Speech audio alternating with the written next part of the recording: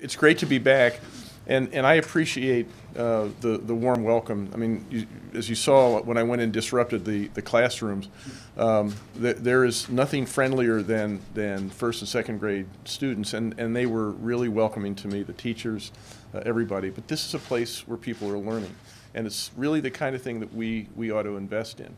And instead of investing in this, what we've done here, I mean, all over the state, but here I think since 2010, 2011, we have defunded $3.5 million from this school district, the Coatesville Area School District. And my point today is that we can't do that. That isn't, that's not good economics. It's not smart. I mean, forget about whether you think it's right or wrong. It's not smart from an economic point of view. We cannot continue to disinvest in our education system. This is our future for all of us. All of us standing here, everybody in Pennsylvania, we have to invest in this. And so we've got to make sure that we're doing what we can for our children. If we're going to get our Commonwealth back on track, we're going to have to figure out how to fund education adequately. I understand it's not sufficient. There are more things that go into a good education system than money, but it's necessary. You cannot continue to disinvest in education and hope to get to a good place.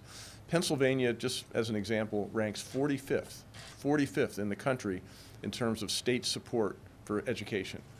That doesn't make any sense. Pennsylvania should be first in just about everything. And if it should be first in one thing, if it's going to pick just one thing to be first in, it should be education. Now, it just so happens that we have a great opportunity here in terms of matching this need for funding and something we have here in Pennsylvania. We sit on top of one of the richest deposits of natural gas in the world. We have the natural resources to actually do something about the problem here. And so, you know, a severance tax on that resource would be something that's really appropriate. How radical would that be? Well, Texas does it, Oklahoma does it, North Dakota does it, Alaska, Louisiana, they do it, West Virginia does it. And so today I'm proposing that we do it. In the Educational Reinvestment Act, I'm proposing with that act that we actually provide additional funding for education from a source of funding that every other state in the union with natural resources uses, a severance tax. We're the only state with natural resources without a severance tax.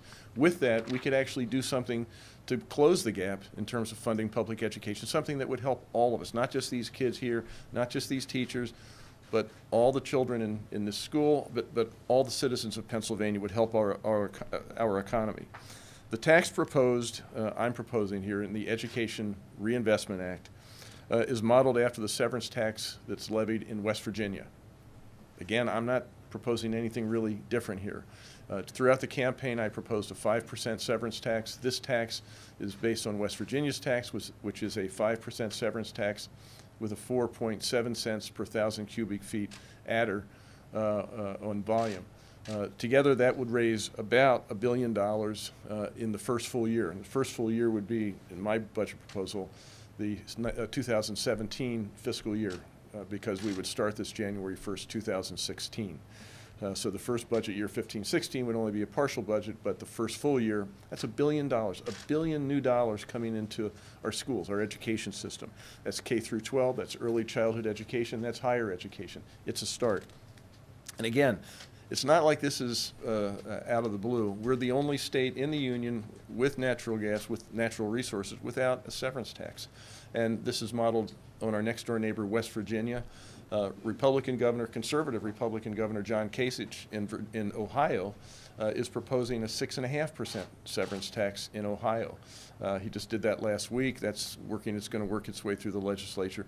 So I'm not doing anything here. I'm not proposing anything here that is radically different from anything else. In fact, it's the same as what's going on around us, and it puts us in a place where we can actually do some funding for our education system. That's the kind of thing that I think we ought to do. This tax, the way I'm proposing it, would also have protection for property owners who are leasing their land for natural gas extraction, so that the gas drillers will not be able to pass this severance tax through to them. I think that's a protection that they deserve as citizens of Pennsylvania. The point is, this is about education. This is about what we need to do as Pennsylvanians to serve this educational need that we all have. I mean, again, we can focus on the children who are in this school, we can focus on the educators, but this is really about all of us. And we need to make sure that we are doing a good job in investing in our future by investing in education. I know our budget is facing all kinds of challenges, and I'm going to deal with those challenges in my budget address. But I wanted to start off by saying we need to focus on education. We need to make sure that we are investing smartly and adequately in something that means so much to our future.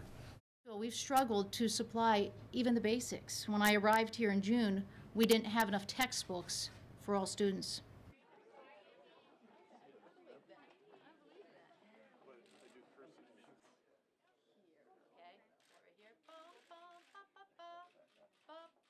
Okay, hi, how are you? Severance. Hi. Very nice to meet you. This is Trayvon Mack. This is Demora Wilson. What's your name? Diamora. Diamora, nice to meet you. Don't breathe. Good. 2, 3, 4, 1. Keep going.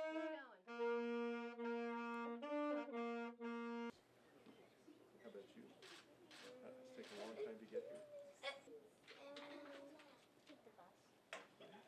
Was that fun? That's good. That's great. That's exactly the right thing to say. Amazing. That's great. It's not me. That's great. Well, thank you so much.